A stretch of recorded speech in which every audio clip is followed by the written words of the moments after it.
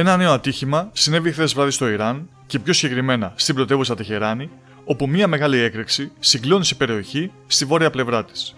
Όπως αναφέρει στο σελίδα Geopolitical, την είδηση ανέφερε το ιρανικό πρακτορείο ειδήσεων Fars News, το οποίο όμως όταν ρώτησε για το Συμβάν το πυροσβεστικό τμήμα της Τεχεράνης, αυτό απάντησε αρνητικά, λέγοντας ότι δεν έχει λάβει κάποια αναφορά σχετικά με οποιαδήποτε έκρηξη.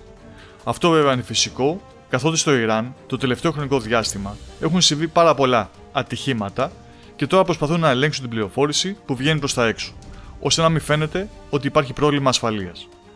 Παρ' όλα αυτά, τέτοιες ειδήσεις είναι δύσκολο να κρυφτούν, και έτσι η έκρηξη επιβεβαιώθηκε αργότερα στο ιρανικό πρακτορείο ειδήσεων Tasnim News από τον αναπληρωτή αρχηγό ασφαλείας για την επαρχία της Τεχεράνης, Χαμιτρζά Κουνταρζή, ο οποίος είπε ότι το περιστατικό τελεί υποδιερεύνηση, καθώς μέχρι εκείνη τη στιγμή ήταν ασαφές τι το προκάλεσε και αν ήταν κάποιο είδους επίθεση. Επίσης να πούμε ότι αναφέρθηκε πως δεν υπήρξαν θύματα.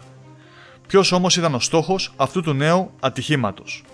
Όπως γράφει η Regenerationp, ανεπιβεβαίωτες πληροφορίες είπαν ότι η έκρηξη συνέβη δίπλα σε κτίριο μέσα στο πάρκο Μελάτ, όπου βρίσκονται τα κεντρικά γραφεία της κρατικής τηλεόρασης, αλλά και ραδιοφωνικών σταθμών.